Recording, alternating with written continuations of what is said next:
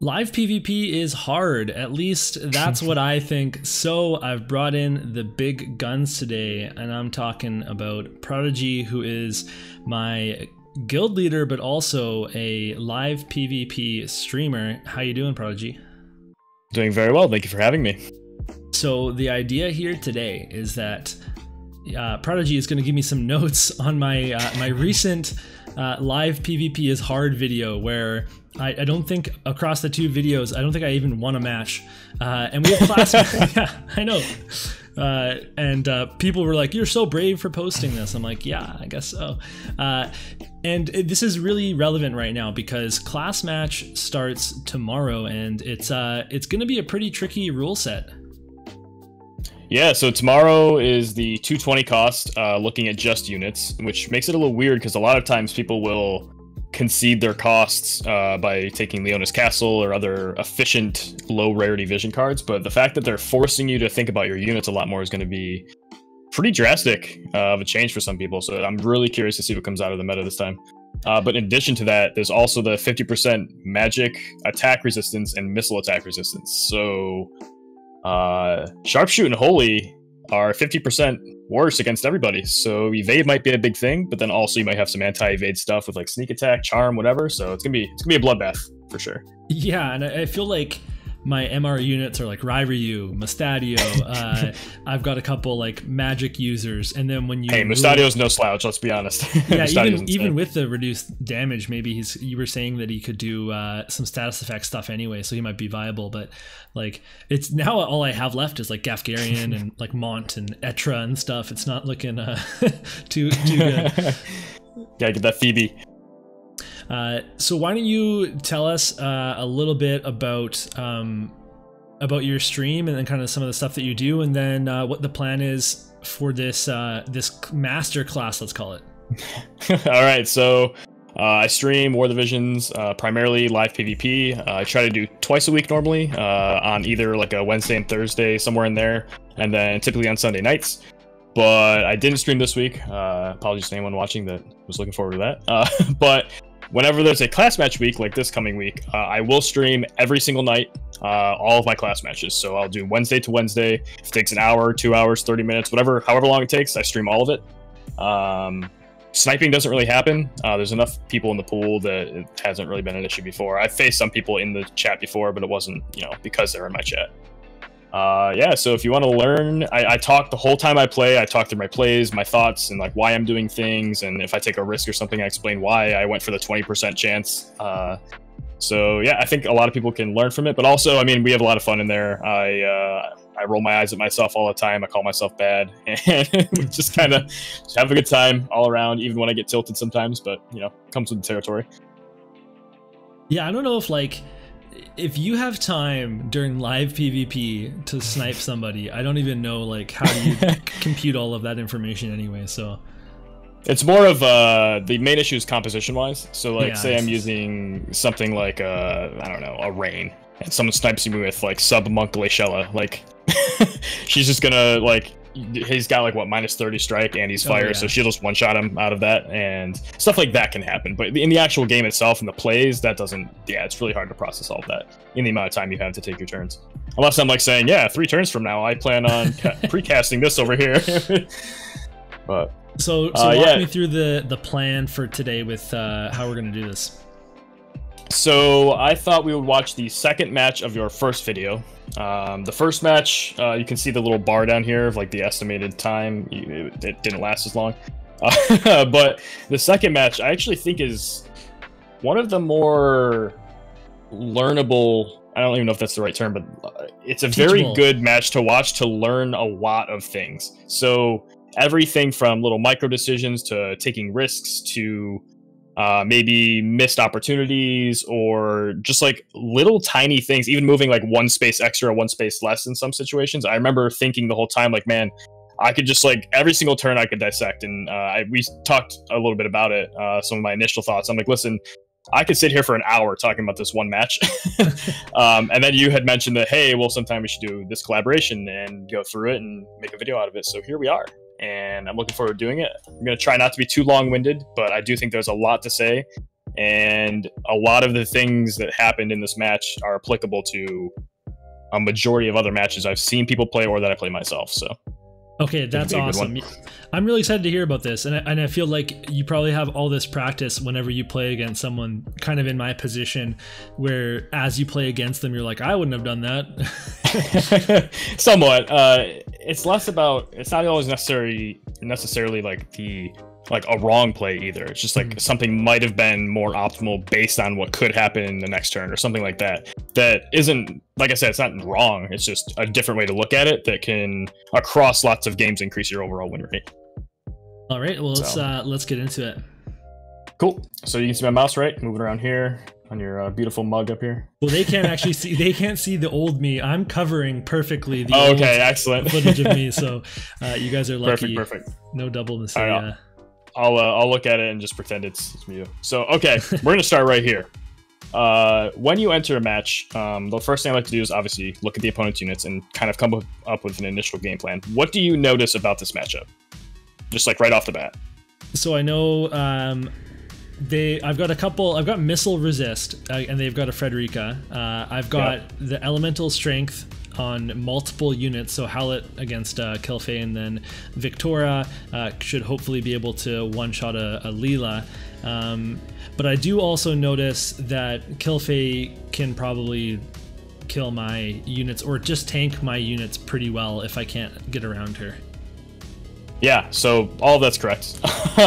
This is actually a really interesting matchup, the way your two teams are weaved together with, you have advantage directly on two of their units, but also their unit of Kilfei covers your Victoria, that covers Leela, and Leela can just stay in the back, whereas Victoria has to kind of come up a little more, and Kilfei can play, that game. But Victoria also sort of counters the Frederica a bit, who is going to be doing the main damage while you approach, so there's a lot going on here. And Delita also throws in a wrench because he does surprising damage sometimes, but also is relatively bulky, especially if you can sit there and spam Sentinel. He's got a Moral Spirit, so you have to at least hit him twice. So yeah, there's a lot going on in this matchup just now. So that was just one thing I wanted to talk about. And I think the other thing to identify here is your win con, which you identified Kilfei is going to be tough for two of your units to deal with. You're playing around Howlett blowing Kilfei off the map. Okay. I think that's like the main plan of this match, is protecting Howlett while he approaches. So I'm gonna go through here. I might be able to fast forward a little bit here and there. Perfect top-down view. Thank you very much. I know that when you're making videos, you want to have the other view because it's more like cinematic, but it's so much more efficient to click like this. Oh, big time. And you know what? You get to see the action when it zooms in anyway. So yeah, this is the only way. The ability cast. All right, so she does the buff here. I don't really agree with that because like that means she thinks you're gonna approach immediately, and if you like stayed back right now and just buffed up, you would punish her and she'd lose her TMR activation. So, I don't think that's the right move, especially because you have Victoria. But okay, so you stood still. What was your thinking there? I believe, and I played a lot of teams, but I believe that I want to now put Mastery TMR barrier on everybody. Fair enough. Okay. We'll see if that's accurate. Yeah, I think you are right now that you say that. Because like for Victoria, like I'm like lasered in, like I want to go kill this Leela and I want to get crystal control. Because if you were, say you moved up to the spot, which would have been like right here, Frederica can't do what she's doing. She can't move up here because she'll just die next turn. So that's assuming a really no good reflex. But she's gonna, I think she just stands still too. She's probably just checking damage there. I'm assuming she was seeing how much her sharpshooter was gonna do to your units. Because she got that height 3, so she gets the extra range. Yeah, nice blessing.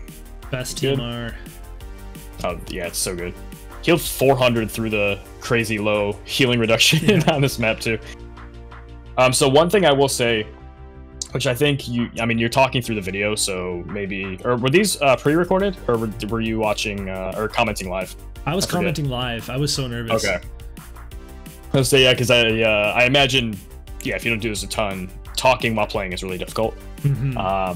But what you did on Leela's first turn, I try to do at all times, which is click on this map view here, and then you get to click on their unit and see how far they can move. So like you've already identified one of her passives, right? She's got Shikuchi. So you know now that she can't also have Shadowrunner most likely with the high luck because she has most likely level 4 to level 3 passive. So just like that little information too, you've like sort of identified their build partially. Okay, yeah. And you know what's kind of embarrassing? I moved Delita up 3 because I didn't know you could check people's move. Or maybe I did back at this point. At one point, I was moving Delita up 3, even though I had move 4 on, because I thought I was tricking people into thinking he couldn't get to them as quickly as he could. And then I think partway through the class match, I realized you could click on units. And I'm like, oh no. There you go.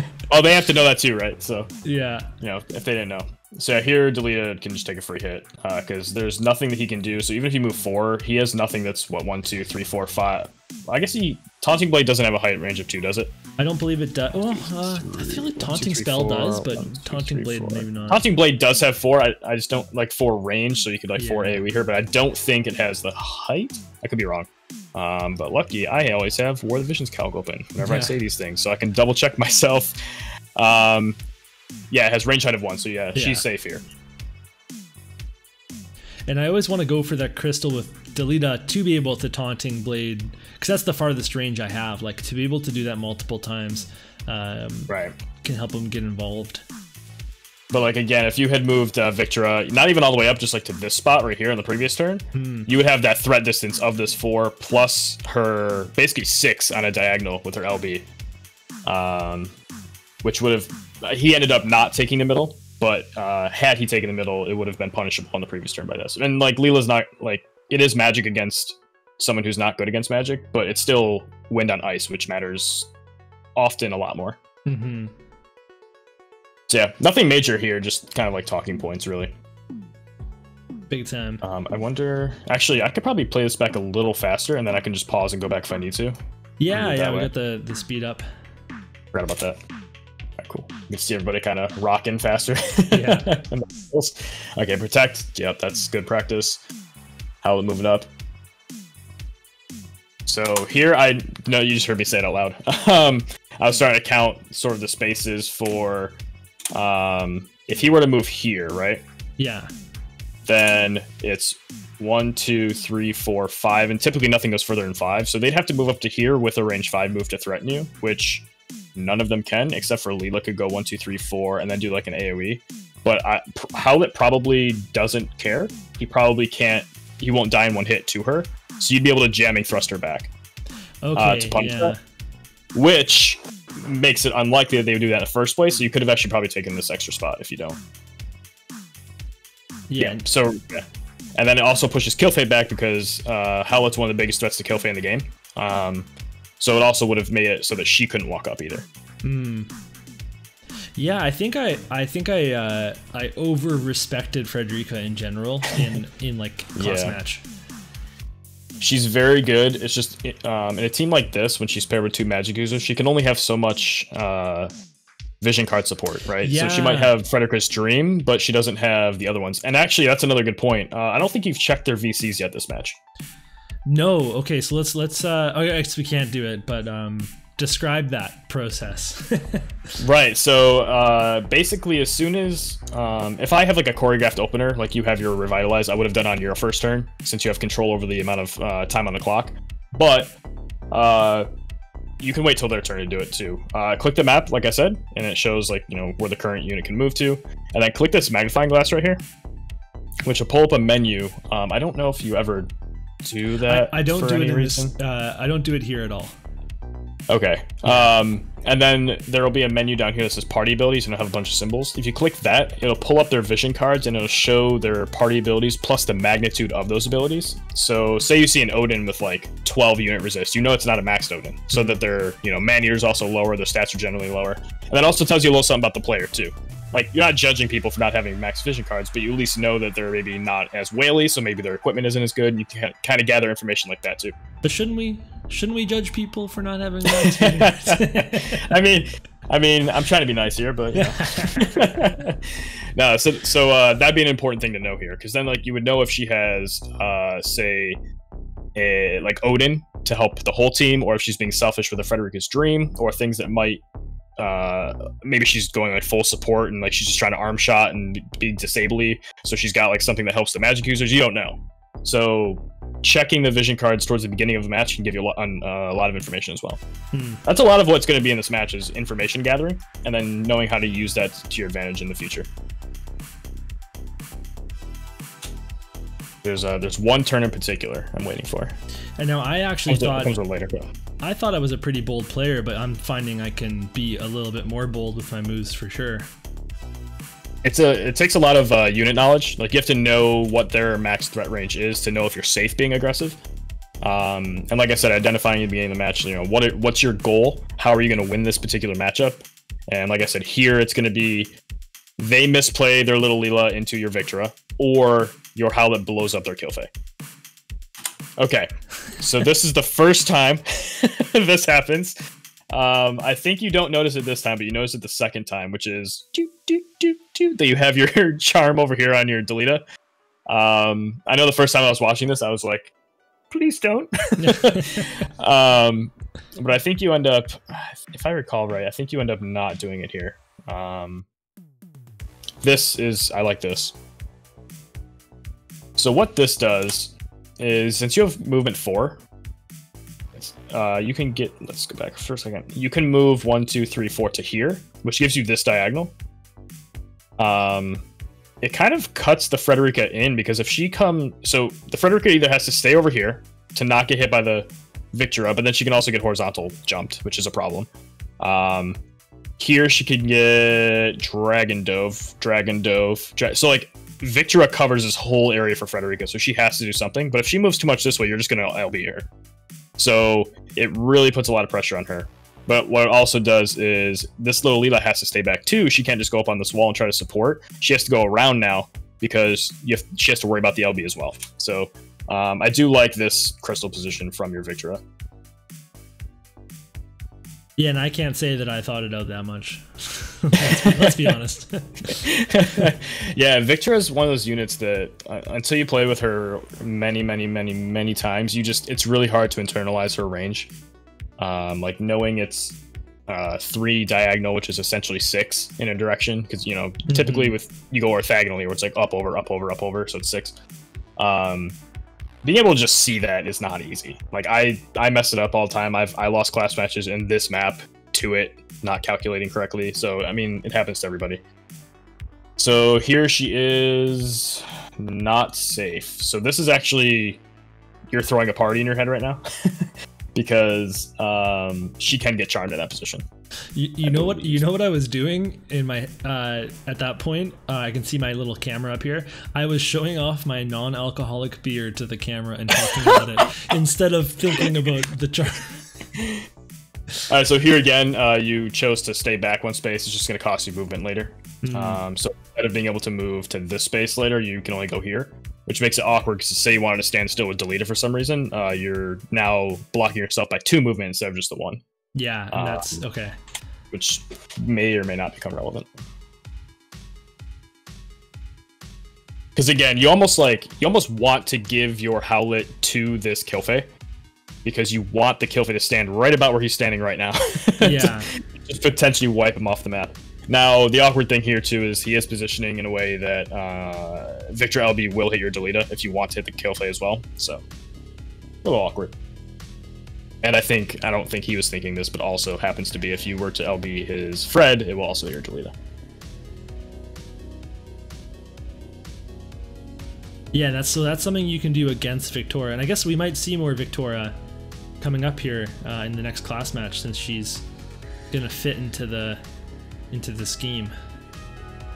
Yeah, I think she's gonna be an excellent unit, mainly because of her 70 cost. Actually, like she has a lower cost as a still pretty powerful unit. Okay, so here, this is beautiful. This is one of those times you're like, if I crit, and you click it, and then you realize.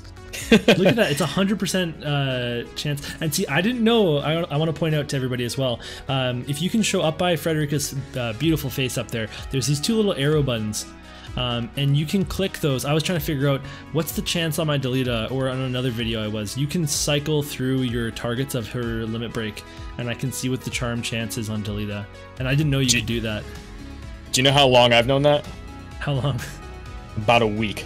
see that exactly. I had no idea either, and someone told me on stream. I felt like such an idiot because we were testing the Black Rose Helena VC. Oh yeah. And like which directions it pulls in, and I was going through the different like targets and stuff. It was really interesting.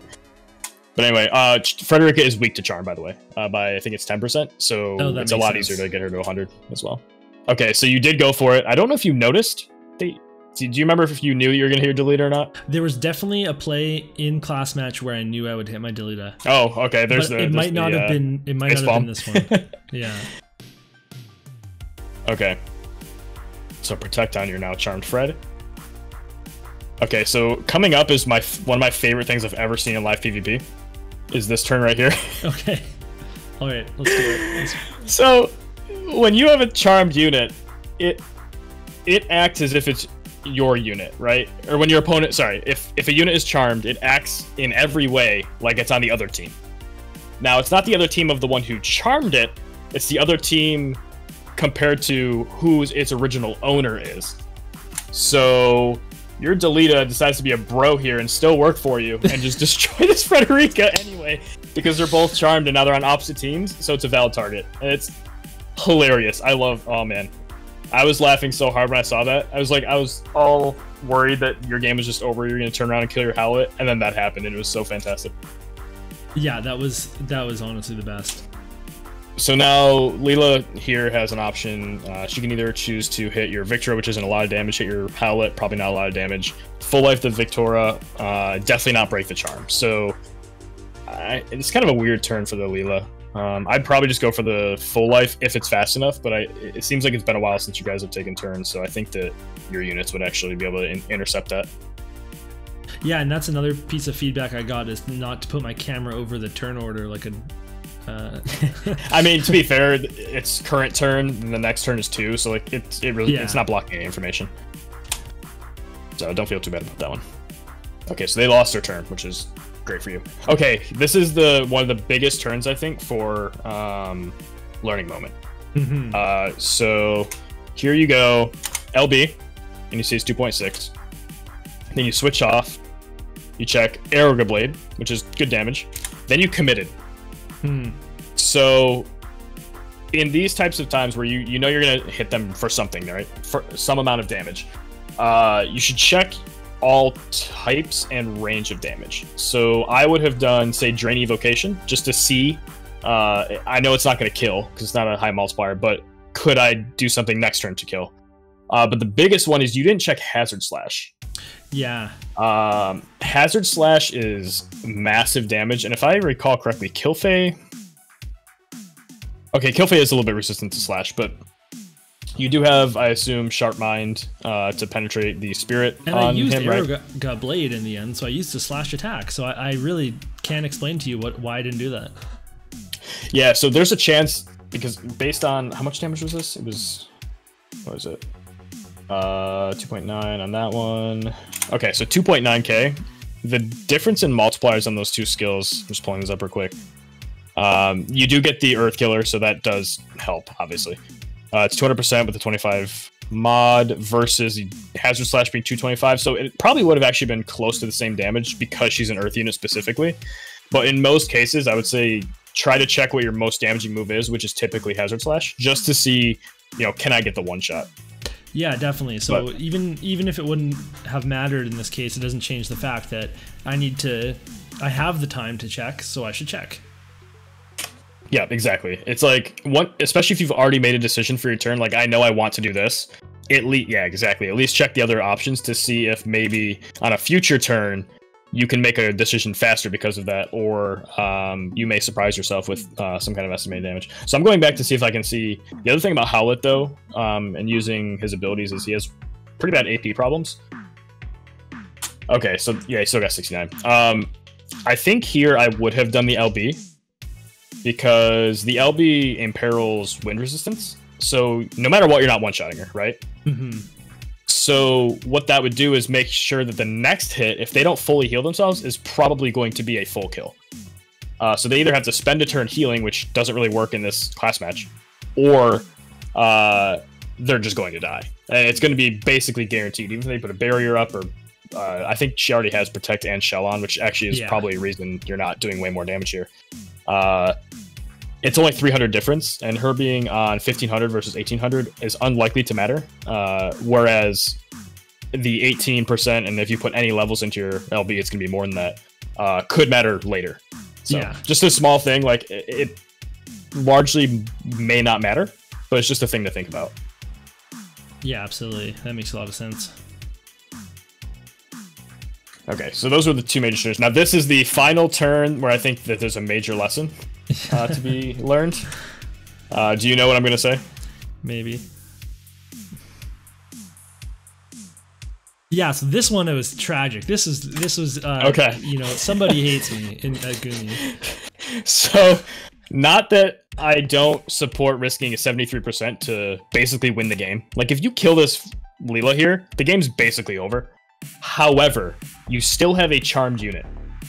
And a charmed unit, when it has advantage on your unit, which is fire on ice, and also it's just going to probably kill Howlett because he's kind of squishy, I would have 110% just auto-attacked my Delita. Okay. So you could have done... You could have actually gotten a lot of AP from it too. So he's facing this way. Mm-hmm. If you would have gone, say, here, and then just auto-attacked him, and then you can look at the turn order. Let's see. So Kilfei would have gone again, so she could LB him, but then she's not doing anything, and Howlett finishes her. Maybe she can't really do Energy Buster because it's too slow. So I definitely think auto-attacking there would have been better. I think you end up... I don't know if you get punished for it or not. I don't remember what happens, but... I think my Delita is pretty tame. Howlett does have Protect and the barrier for Mastery's TMR on. So I knew I knew that Delita wasn't going to kill him, and I knew Delita wasn't going to silence him because he already used his LB, I believe. So that's fair. But I also...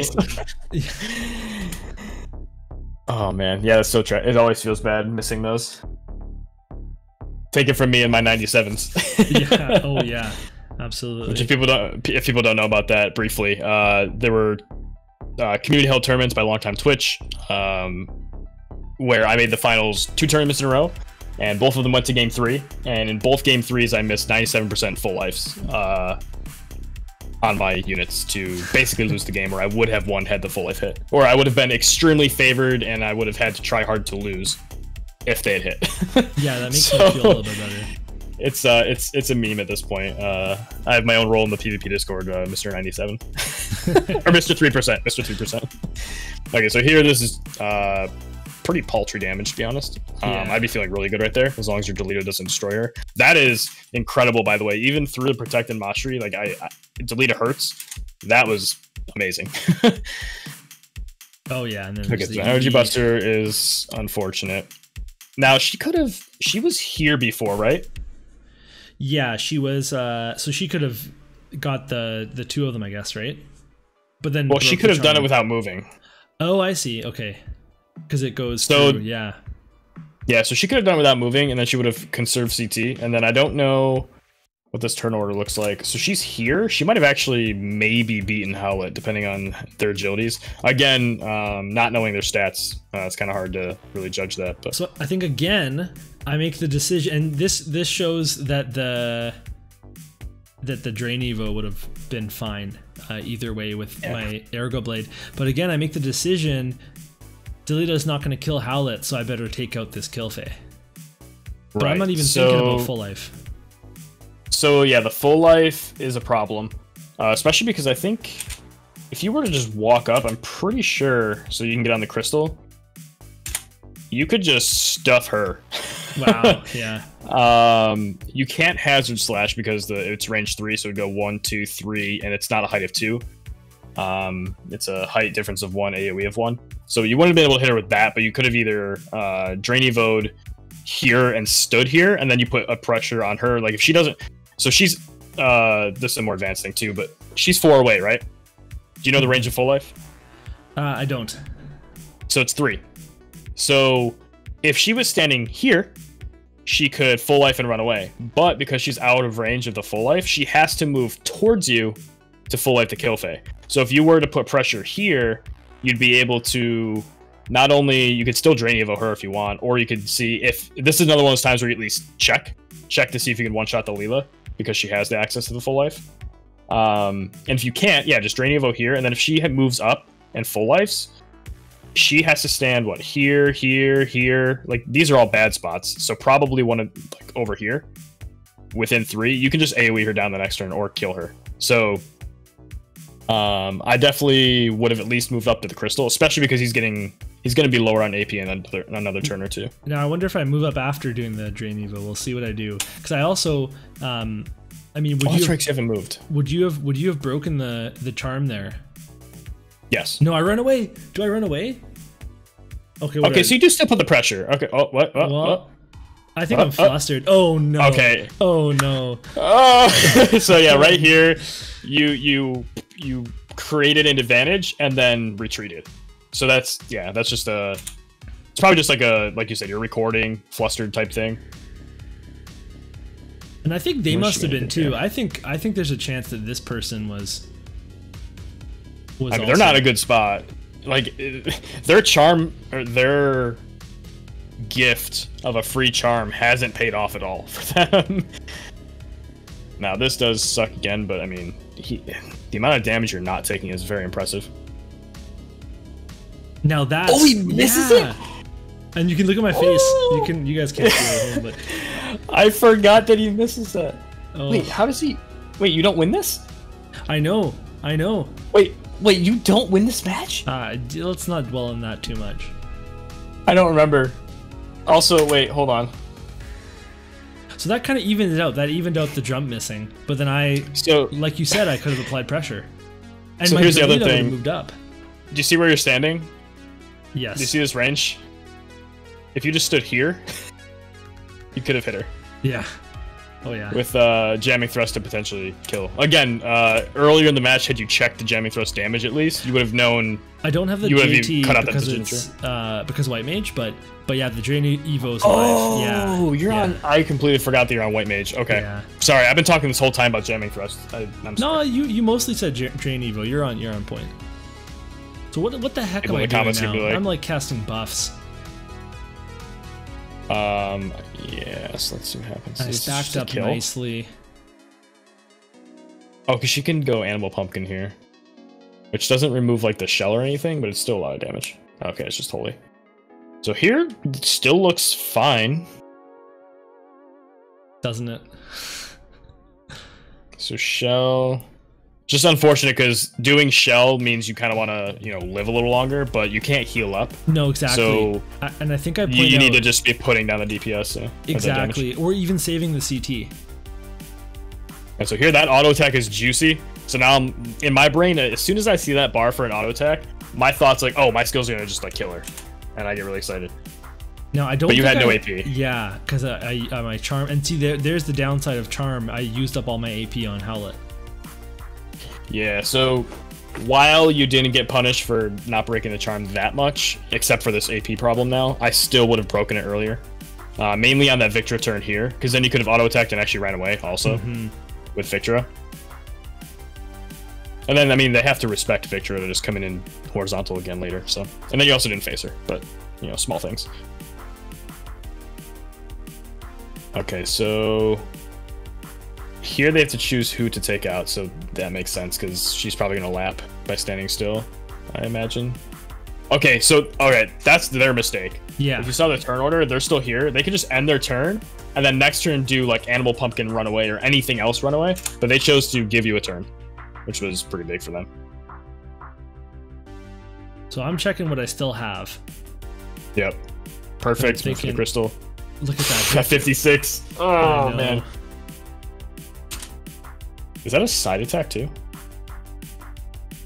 It looks like it might be. That's the one downside to the aerial. No, it's not. Okay. Okay. It's from the front. It would say right here with the side or back. Unless it's blocked above here. I don't think it is though. Yeah, she's facing you. Oh, and it hits. Yeah, that's amazing. Yeah, you hit. Yeah, you're even surprised. Right? I forget too. It's been so long since I watched this. I watched it like the day you released it, but I haven't gone back. Yeah. So this is like partially my fresh thoughts watching it again as well. So I think my luck officially balanced out in this match, and so at the end of the day, you can't get tilted. I made the wrong decisions. Look at that. Yeah, I think not breaking the charm, and then the corpse win. No, because you would have had her side. I had that was the immortal spirit, And I'm freaking out. You guys, again, you can't see. Maybe I'll find a way to cut that over and just my face like freaking out, because that's just like it couldn't have been more winnable. Yeah, so I think the biggest thing was actually you couldn't hit that charm without charming your own unit, right? I'm pretty sure that's the case. I think it was max range. Yeah. Yeah, you couldn't. But yeah, I think here, because Howlett gets a turn. I just want to make sure I'm giving the right. Because Delita moved up, does the most amazing kill I've ever seen in my life, and then so Victor would be able to poke there. And without having to move first. Yeah, so she could actually move over and take a crystal so that they can't gobble it up later. There's a lot of stuff. Oh yeah. And then if you move over, it forces Leela to go exactly here if she wants to hit both of them, because it has a range of 4. So 1, 2, 3, 4. If she wants to stretch 2 to hit the Victra had she moved. So but then they'd break their charm, which they're not going to do. So Victra is safe. Killfake could do something, but you have Howlett threatening. So yeah, there's a lot of things I think would have gone better had this been broken. Yeah, I think that's at the end of the day, breaking the charm the first or even the second time, and then being aggressive, I think is really a key that you spoke about. All the times I could have taken an extra step forward, pressed the Leela with my Howlett, all these little things I could have done to take more of an advantage, but I kept taking like the slightly more passive or fully passive route. Right. Yeah. Overall, I mean, those couple really picky things are probably, I mean, they're very small. Like not checking the damage here isn't a big deal, because she probably wasn't dead if all of those weren't doing more. Like this probably is exactly the same amount of damage that the Hazard Slash would have done, just because it's 25 killer versus an extra 25% just straight up. So likely wouldn't have killed, but just checking it. Because it is the highest damage ability. Maybe, like you saw later, Drain Evo did a significant damage. I think it was the 1900. So it would have brought her to lower... Well, it done more damage than her remaining health here, which means that the same hit, while doing more later, would have also...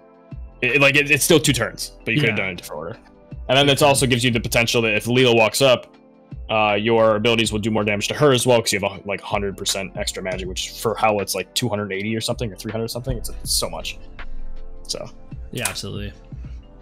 So yeah, I don't think I think I said pretty much everything I remember, and that I'm seeing now. Mainly just right here, auto attack your Delita, walk over, grab the crystal, or honestly, just see if you can kill the Killfay. There's another one. Yeah, I could gambling here, because then she has to run up. Yeah, so for sure.